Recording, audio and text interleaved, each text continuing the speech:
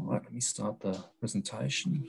Thank you very much for the invite. Before I go any further, and it's a pleasure to speak with you all in South Africa. And I wish you all the very best in these interesting times.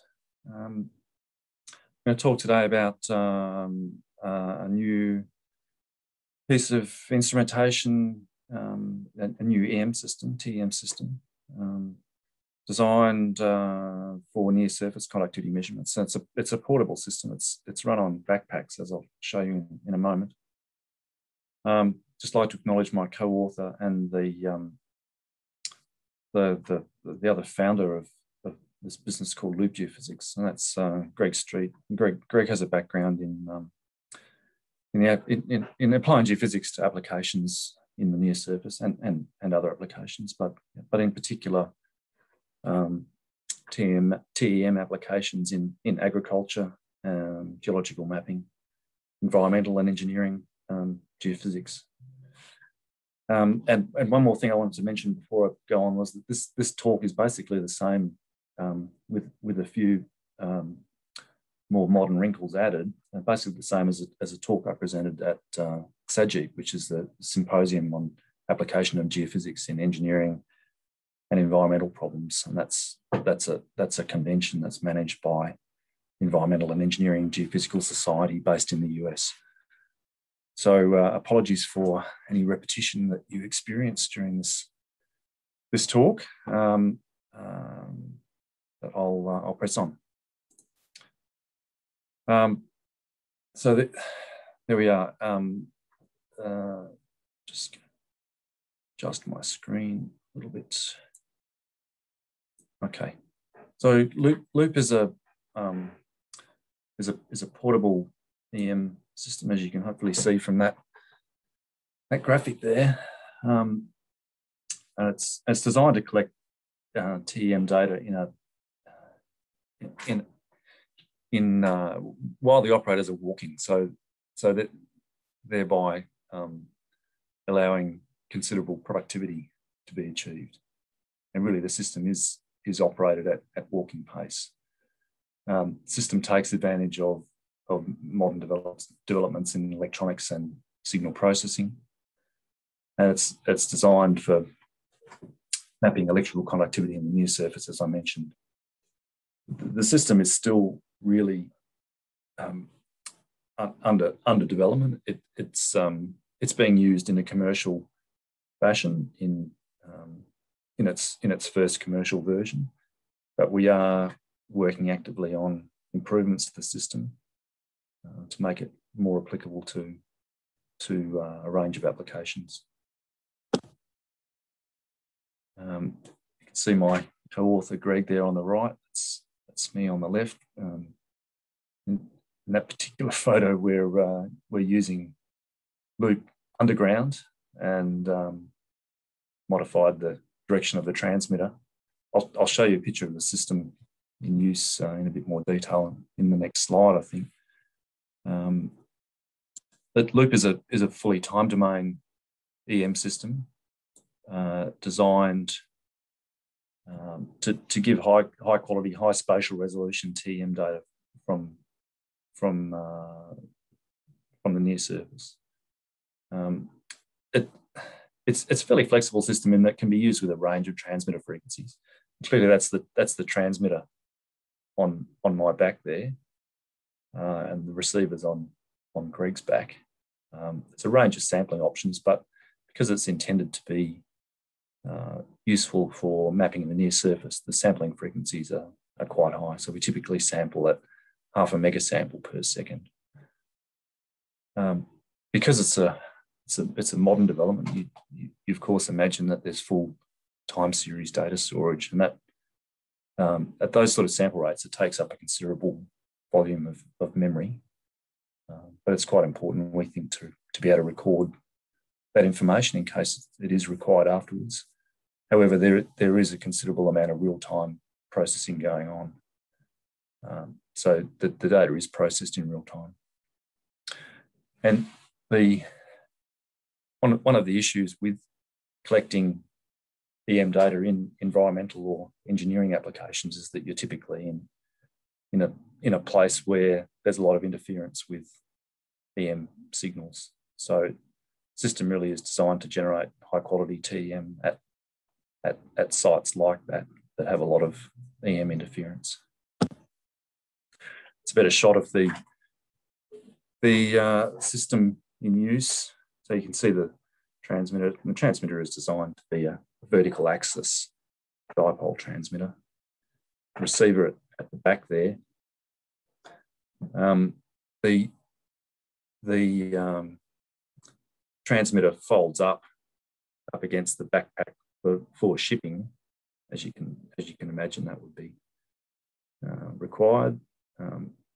There's a cable between the transmitter and receiver, and in that backpack at the rear there is no electronics at the moment. All the electronics is in the front backpack, and that also the operator at the front also carries the batteries that power the amplifiers in the receiver antenna at the back. The receive coil is designed to measure at early time, so it has a bandwidth over 100 kilohertz, and it's sampled at 500,000 samples a second roughly. And we do get useful data within several microseconds of the transmitter switch off. Now the transmitter is a fairly typical 50% square wave, 50% duty cycle square wave transmitter switched off in about 8 microseconds. And the transmitter moment is around 100 amp turn square meters. You might consider that to be quite small, and you'd be right. It is quite small, but we can't justify putting a larger moment system on someone's back. There are international guidelines about the exposure of humans to magnetic fields, even low frequency magnetic fields like this. And the system is designed to sit well within the limits required for that. And also the limits required for the exposure of the public to fields like that. We typically run the transmitter at 75 hertz in a country where you've got 50 hertz power lines. But lower and higher frequencies are available. In a resistive terrain, we might operate the system at several hundred hertz. Just a quick look at potential mining applications for the system, all the usual suspects for TEM.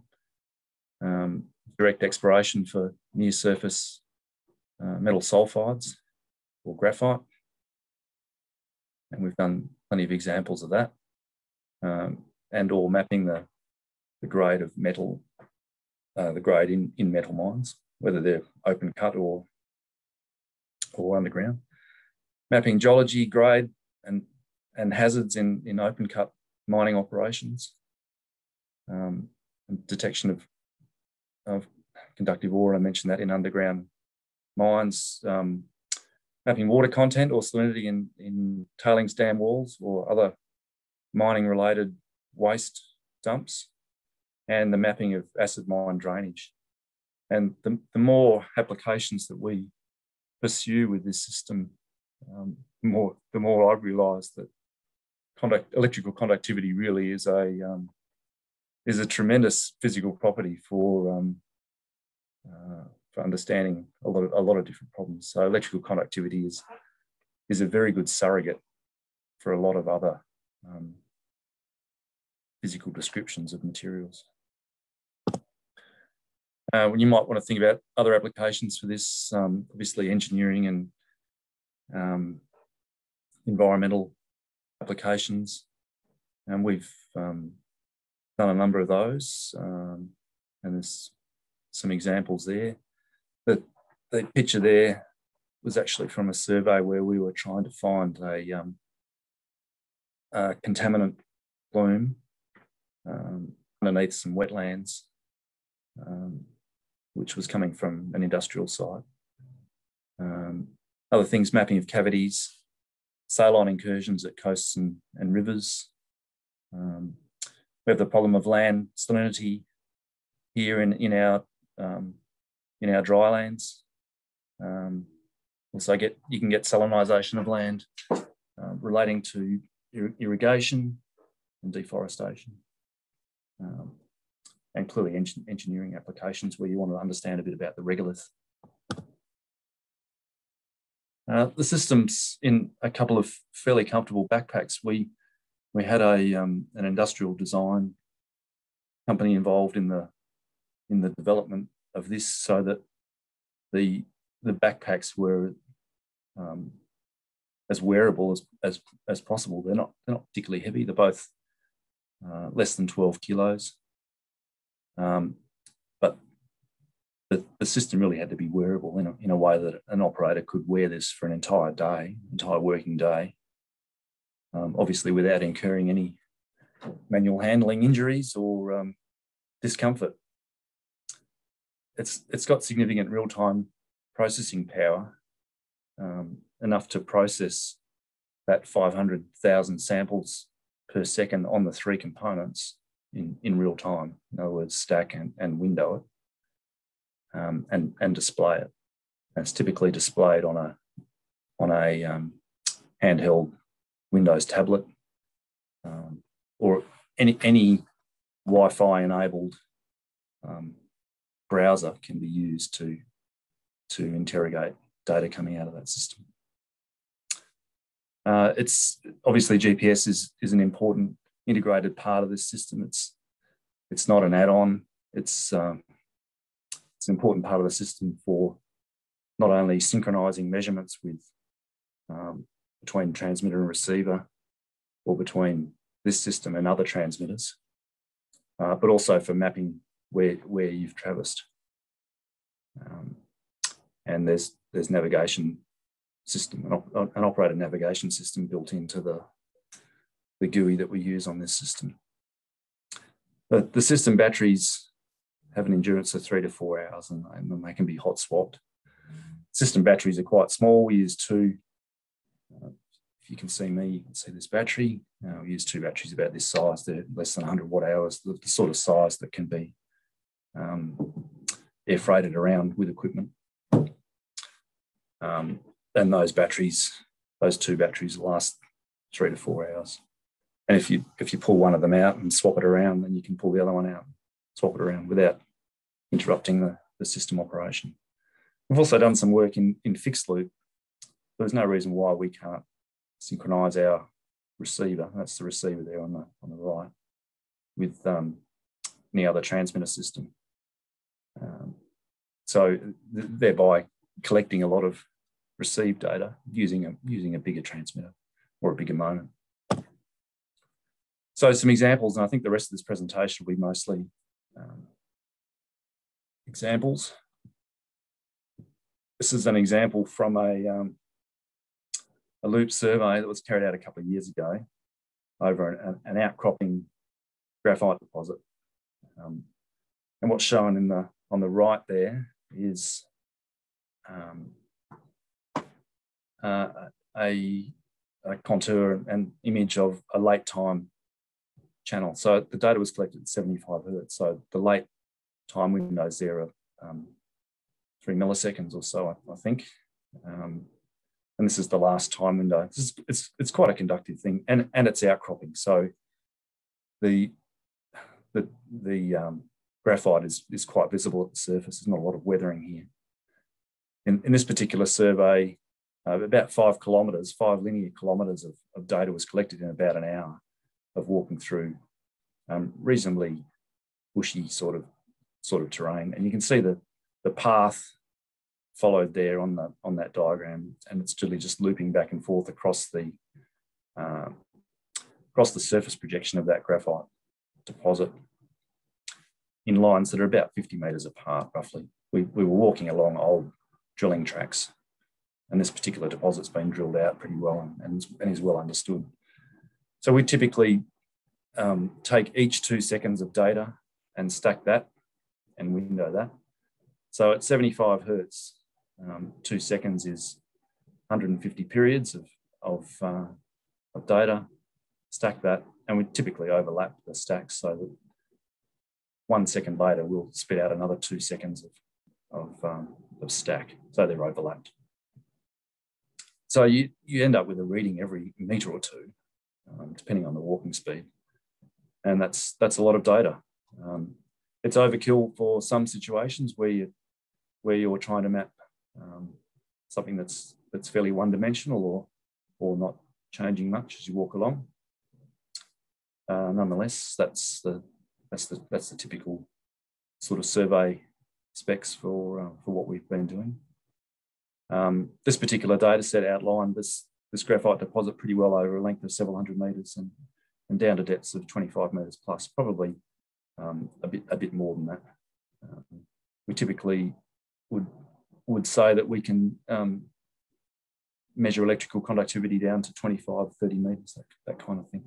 But if you've got the perfect EM target, we can probably see it at 40 metres plus with this system, even while walking. As an underground mining example, we didn't discover that nice chunk of gold there, but we did a survey in a mine where that had been discovered. It's the Beta Hunt underground nickel gold mine in Kambalda, which is in the West Australian goldfields. This particular mine made the news big time in 2018 with the discovery of a whole room full of gold, about 30,000 ounces, called the Father's Day vein. The gold was discovered where a shear zone intersected a sediment horizon. There's plenty of associated sulfides. So the application for an EM survey here was realistically to try and find pyrrhotite / pyrite, good targets. But there was, of course, the hope that we might find, directly find something like what is in the uppermost picture there.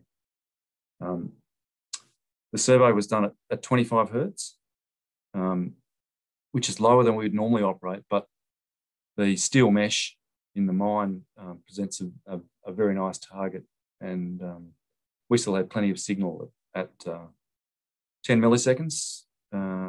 So we were running at 25 hertz, which is about a third of the frequency we'd normally run at. There were some really nice targets generated in the survey. That's a profile with a log vertical scale there of the three components measured along one particular drive. It's a very 3D environment in which to do EM, targets above, beside, below.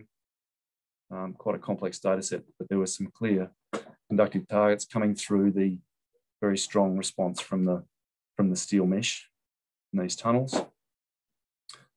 And many of them were drilled with a technical success. No roomfuls of gold came out of this survey, but targets yielded some sulfide-rich zones which were drilled, and so that was a reasonable technical success. And in addition to the sort of normal Z vertical axis transmitter configuration that we'd normally use with the system, we did turn the transmitter on its side, as in that picture earlier in the presentation. So a cross-line transmitter axis configuration that was really put in there to help energize a target that might be alongside, though on either side of the drive. An example from a waste dump here in Perth. This is a survey that we've done many times as part of proving up this system. It's now a sports field in a Perth suburb, but was at one point a landfill site. There's plenty of metal buried here, and conductive landfill in the site. Just an example to show an environmental application. That survey is roughly 150 metres by 100 metres, something like that. It was done at 5 metre spacing. And these things can be done pretty quickly because they're all done at walking pace. We established that the boundary of the landfill site along with the presence of buried metal. And I think that picture there is probably that's an early time vertical component response shown there. So lines about 5 metres apart, which is sort of been fairly typical for the environmental examples that we've done. A regolith mapping example in the mining industry, of course. This is an example from First Quantum Minerals Ravensthorpe nickel mine, which is a laterite nickel deposit. This particular survey was done over an area that's been proposed for a new part of the mine. And the application here was mapping conductivity variations between fairly close-spaced drill holes. So the regolith has variations in thickness and conductivity here that relate to the nickel laterite horizons that are being mined here. The image shown here is, once again, it's an early time picture of basically raw data out of the system, about 6 microseconds after the transmitter switched off. These traverses are between 25 and 50 metres apart, and readings about every 1.5 metres. There was a lot of data, 30 kilometres of data collected here in roughly 2 working days. This was quite early in the history of the development of this system. So there's been quite some comparison between this data set and a broader airborne EM data set that's been carried out over the same area. It's really been part of, it's been a very useful data set to use in the calibration of this system. From the same data set, these are profiles and sections about 1 kilometre in length. There's a CDI there produced by Emax Air, which is developed by Peter Fulliger at Loupe Geophysics. That CDI is draped on the TEM at the bottom of that picture there, and shows the variation of depth to a conductive layer in the regolith, and the variation in near surface conductivity. So that's the grid at the bottom there is a 10 metre vertical grid between the squares. Other Loupe studies of this sort of nature, just comparing similar studies, have been done to map variations in superficial clay type used in the production of house bricks. So we've stumbled on plenty of applications for mapping regolith conductivity for engineering and other applications. This is an example from gold exploration. An Australian explorer called Nelson Resources did detailed Loupe surveys on gold and nickel prospects in Western Australia last year. And there's a grid of fairly mid-time, so that's probably several hundred microseconds. I'm not sure it's written on there. Several hundred microseconds delay. Basically the raw response from the system at that delay. So several hundred microseconds after the transmitter switched off. A beautiful map of something. I'm not the full bottle on the geology here. However, this data was used in conjunction with other data, MAG and geochem, in analysing the structure in this area, and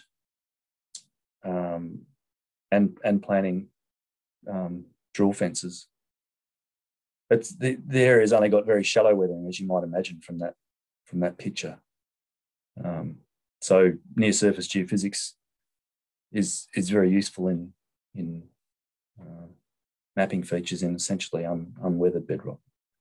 But you can see that this company has interpreted faults based on EM data. It's quite a stunning image, really, of EM data, and really does look like potential field data in that context. All right. Talk about open cut mines before. The system's been used at several of the open cut channel iron deposits in the northwest of Western Australia, in our Pilbara region. So this is a photo from a survey in an open cut iron ore mine, and this is a channel iron deposit. The channels are typically several hundred metres wide, and walking along one of those is pretty easy going because it's pretty flat apart from the odd boulder sticking up. Very hot though usually. So this was one of the hottest and dustiest surveys this ski has ever done. I didn't mention the transmitter receiver spacing. So transmitter receiver spacing there of roughly 10 metres, and that's a pretty typical kind of spacing that we tend to use. You can imagine applications where you might want to be a little bit closer than that when you're trying to map something that is very much in the near surface. So, you know, perhaps something in the first few metres rather than the first couple of tens of metres. And we're getting our heads around how to make those measurements with the transmitter and receiver very close together. This particular example is fairly typical at a 10-metre spacing. Some of the data from that survey. Let's see. This is once again fairly early time data. This is a very resistive terrain. So these deposits are very resistive. This is data from 6 microseconds as well. And the image mainly shows variations in the depth to the conductive basement here. The basement is not that conductive, but more conductive than the channel iron fill that is in the channel. So in this example, the channel boundary is at the top right. The centre of the channel is to the bottom left, and this is probably mapping the third or a quarter of the width of the channel. So we're just at the part of the channel near the channel boundary here. The data clearly shows the deepening of the channel as you go towards its centre, and shows the structure of the basement and more conductive clay zones in the channel near the northern edge of this channel. One other reason for doing EM in this kind of situation is to map hazards for the mining operation. If there are lumps of clay within the channel iron material, it's good to know about them ahead of time. Can't say that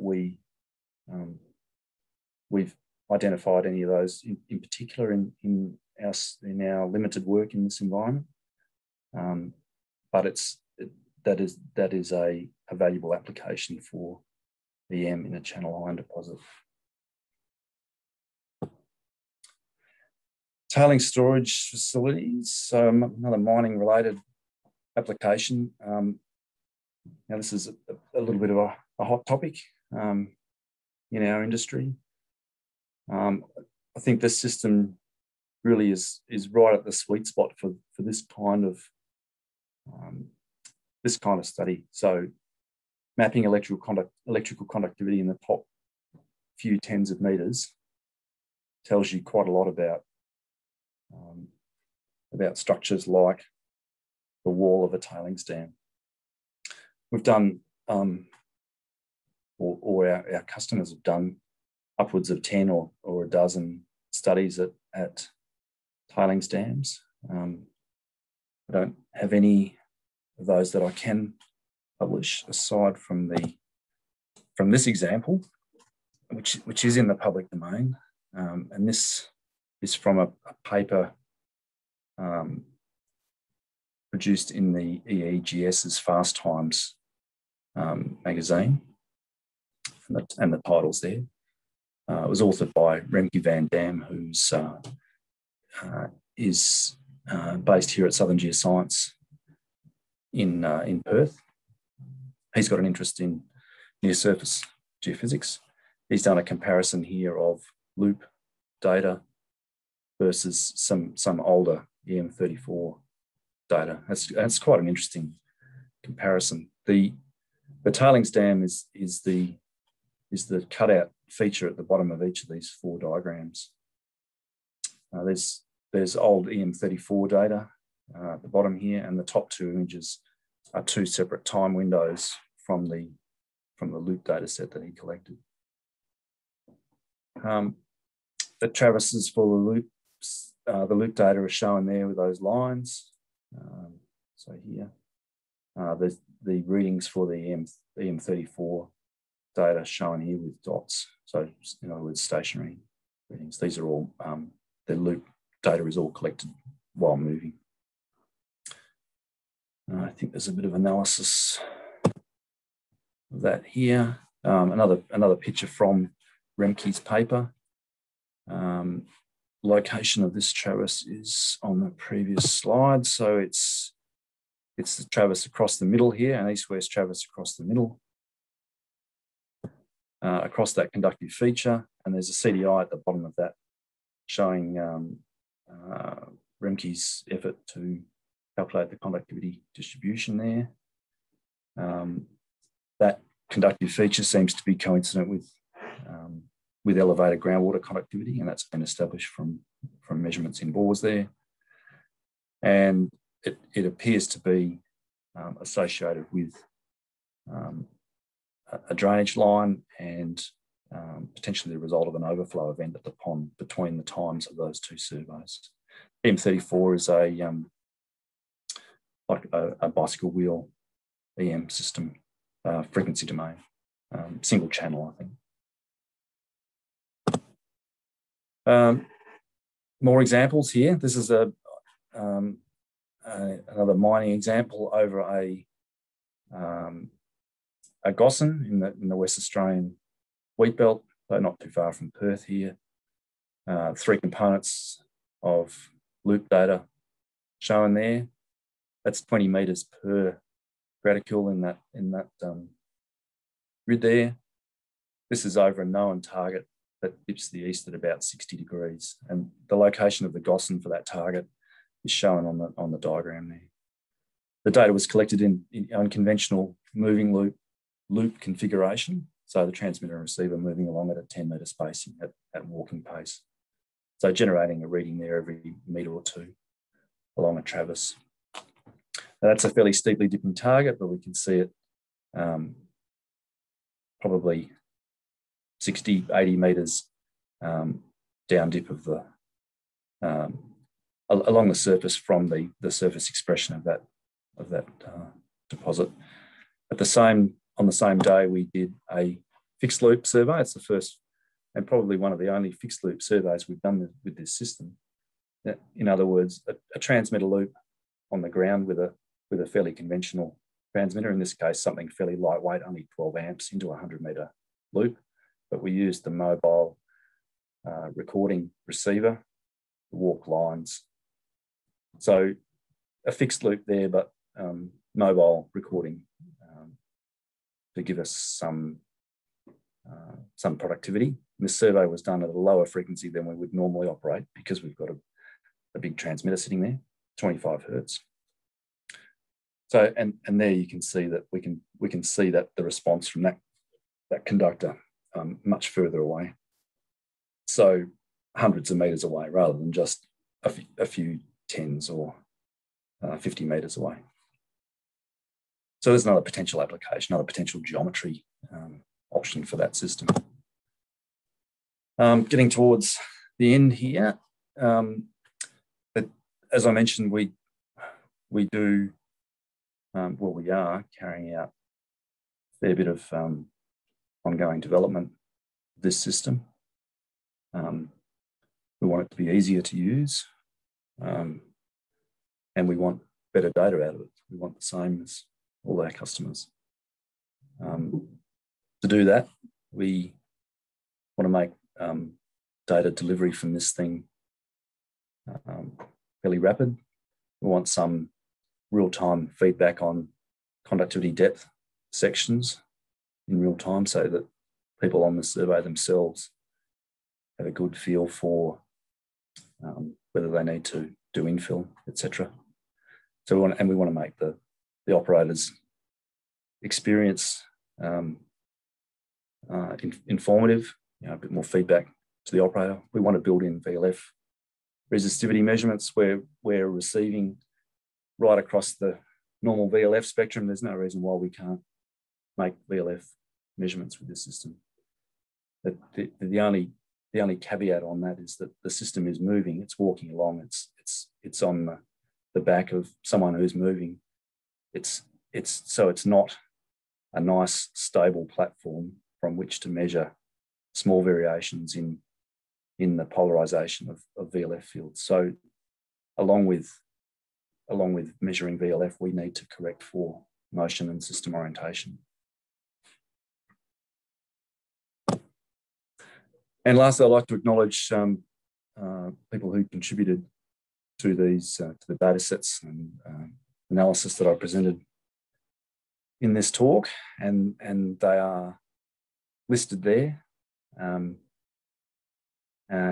including mining companies, consultants, people like Peter Fulliger, who's been working on fine-tuning CDIs for this application, CSIRO, who actually own one of these systems. CSIRO is a research organisation in Australia, own one of these systems because they get involved in interesting projects in engineering and groundwater.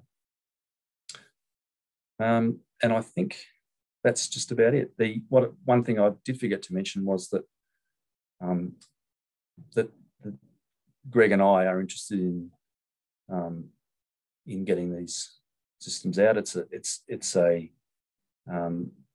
system will be sold. It's not something we're going to operate as a service business. The intention is to make these systems as useful as possible and get them out to people who are in service industries or are in the business of understanding their mine or their engineering problem a little bit better. So with that, I'll wrap up, and I think I'll probably stop sharing my screen. Is that right, Ollie? Andrew, you can carry on sharing the screen just in case anyone wants to go back to a specific slide. Okay. For the questions section. Great presentation. Thank you so much for taking us through it. So far, we have one question from the audience. So if anyone has any questions, please don't forget to type them in the chat. Reese from Buren is saying, great looking data, Andrew. Are the TX, RX separation and orientation measured on the fly? At the moment, they're not actively measured. Where we will have compass and accelerometers in the next generation of the hardware. Accelerometers don't tell you everything you want to know about the orientation because you're moving, so they're just measuring the acceleration. So they're telling you what the operator's doing as well as the way the system's moving. The data itself is a rich source of information about the geometry of the system. So you have the primary field. You also have VLF fields, and they tell you a lot about the orientation of the system, and along with a few other things that we can pull out of the data. So that side of things will really improve, and clearly part of the data set needs to be the orientation of the system. And we can, once we've got that, then we can correct the data for gross variations in orientation, as you might imagine. That's great. Thank you, Andrew. We have a question from Stefan WC. Very cool system, Andrew. Great idea. And the question is, could one get rid of the interconnecting cable in the future? Yes. Thanks for the question, Stefan. That is the primary goal of the next part of the engineering of the system, for a couple of reasons. But the obvious reason is that it's going to speed things up if the receiver and transmitter are not tethered together, and it allows for a multitude of other possibilities. So the thing that we need to overcome with the engineering there is that we need to be able to put the data acquisition electronics fairly close to the receiver coil, as you might imagine. Looking at that picture there, you can see the backpack that the receiver operator has and the proximity between the distance between that and the coil. So you'll have a bunch of electronics which is less than a meter from the sensor. So we need to make that electronics fairly quiet from an EM radiation standpoint, and that's one of the next steps of the development. Yeah, you hit the nail on the head there, Stefan. It will make the system more usable. Thanks, Andrew. Jaco Smith is asking what would be the depth limitation when searching for large metallic objects, size of the car, let's say, in the resistive terrain. Thanks for the question, Jaco. It'll be a guess, but I think something the size of a car in resistive terrain, you might be looking at, I'm just guessing, maybe between 10 and 15 meters, if that's a solid metallic object. I think more than that, you might run into the noise level. So that's kind of a guess. We've had to play with smaller geometries, trying to make this thing work for UXO, and the system really wasn't designed to work close enough to have the transmitter and receiver close enough for UXO applications. For a bigger target, potentially 10 or 15 meters deep, we can operate with a normal, say, 5 to 10 meter spacing, I'm sure. And my gut feeling would be that you'd probably see it at perhaps 10 to 15 meters, that kind of thing. Thanks, That's Andrew. just a guess, really. Yeah. Yeah. We have another question, comment from the audience, from Caponda T. Great system, Andrew. Thank you. What is the maximum depth of the near surface system, depending, of course, on the ground? I presume.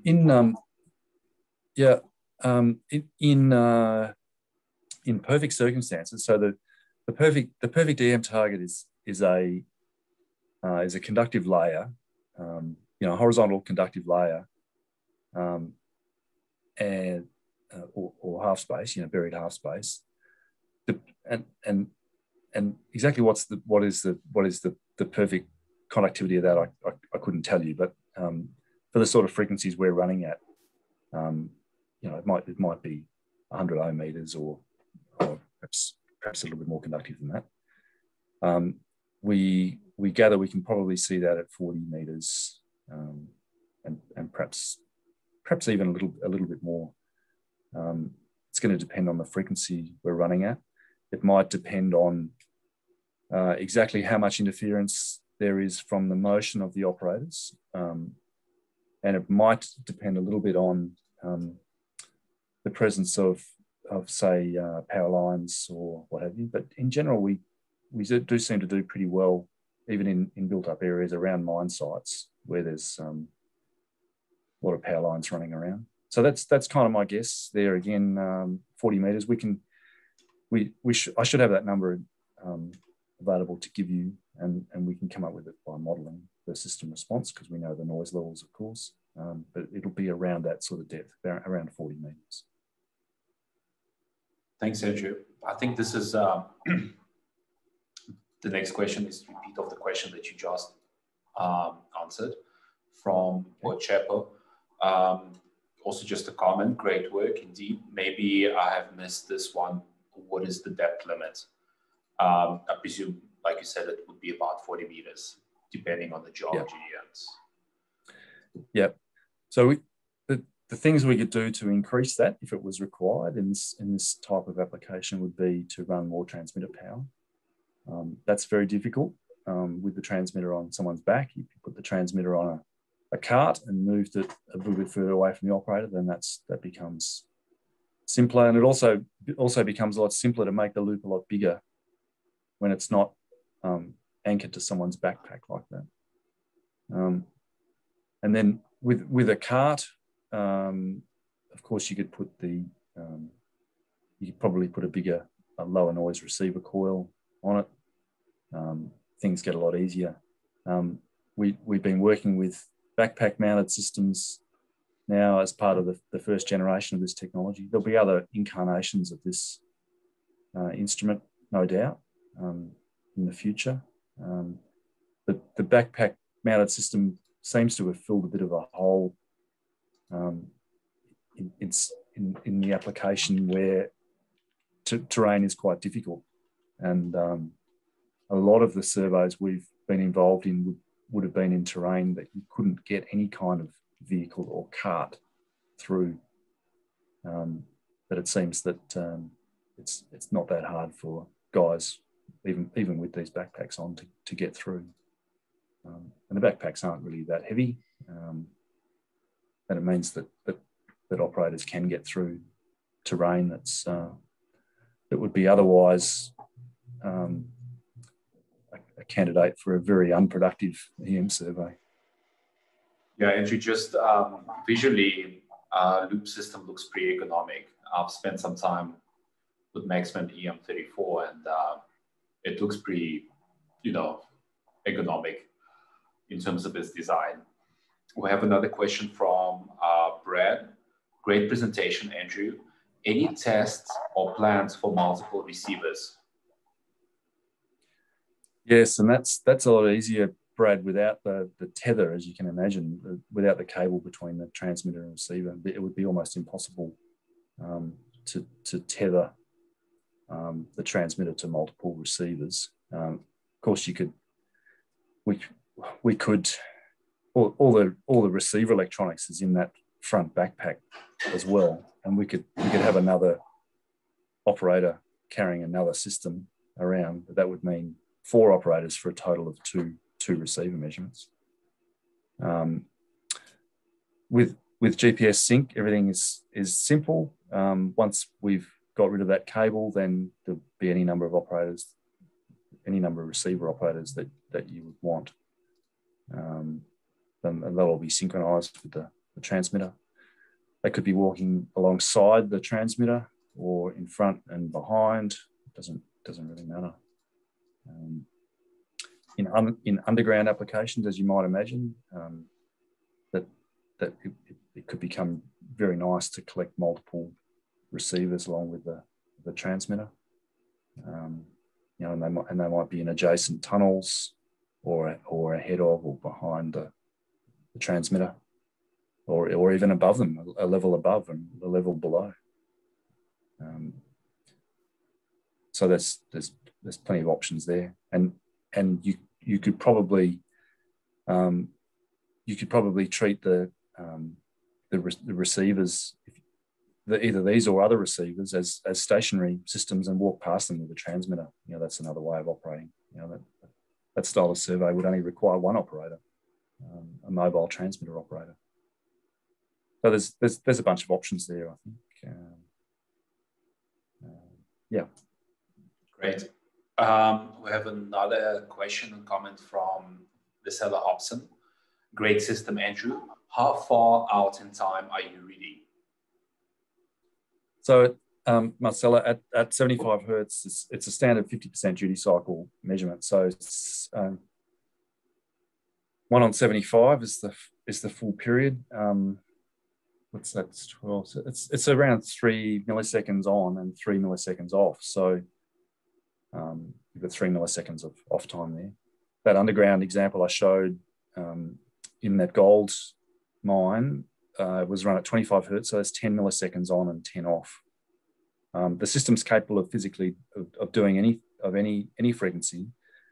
If you go much below 75, the motion of the receiver operator starts to impact very negatively on the noise on the system. So, and this is the same logic that drives airborne EM systems to work at higher frequencies than ground systems. Obviously, the frequencies are coming down now, but the motion of the receiver operator, and it can be quite a vigorous motion, as you might imagine, especially walking in country like that you're seeing in that photo.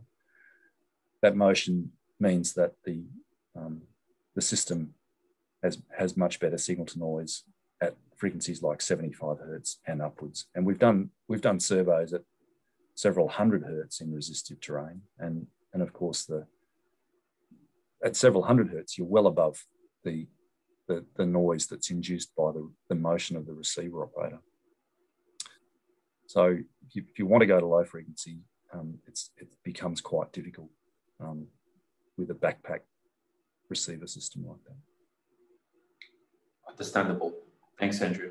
And Vasily just commented that his question was more about the noise limitations that you alluded to. So thank you so much for actually going in depth and just commenting on that. We have another question and comment from Klaus. Great system, Andrew. Any ballpark idea of the cost of the system that you're showing here? The ballpark number is roughly 100,000 Australian dollars. That's a ballpark.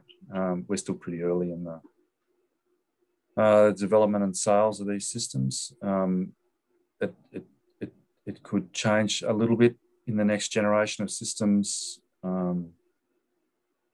because there'll be some slightly different features added, and hopefully one feature removed, which is the cable. That may not help all that much, Klaus, in reducing the costs. In fact, we're going to be adding plenty of electronics to the system because there'll be effectively duplicated electronics in the transmitter and receiver then. Anyway, that's a ballpark number. Thanks, Andrew. Yeah, that makes sense. The umbilical cord, I think, needs to go. Yeah.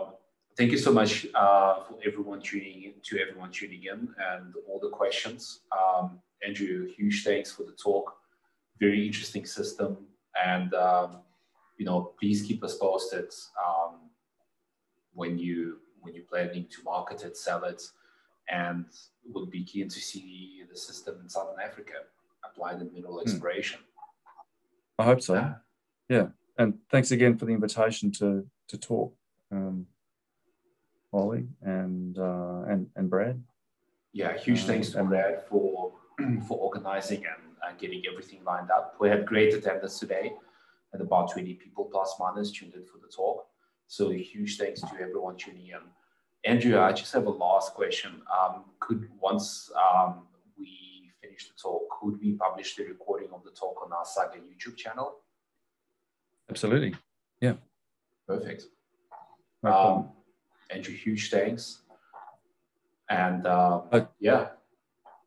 Thanks to all of you, and all the best of luck to all of you.